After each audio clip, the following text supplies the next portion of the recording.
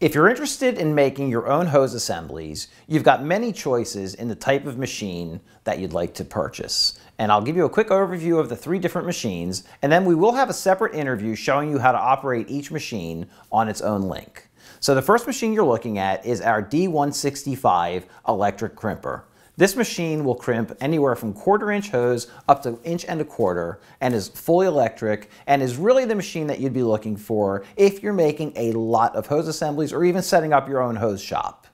Over here is our D100S crimping machine. This machine is great for your warehouse or shop, and it comes along with this wonderful aluminum frame, which is very, very lightweight, allows you to move it anywhere within your shop, and you can then hook up any external pump, whether it be a hand-operated pump, an air-over-hydraulic pump, or our foot pump, which we have shown you in another link.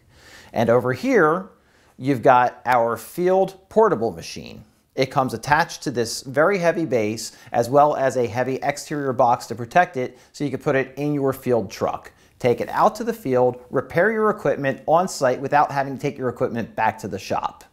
This machine comes with either a hand pump or an air-over-hydraulic pump. That model is our D100P.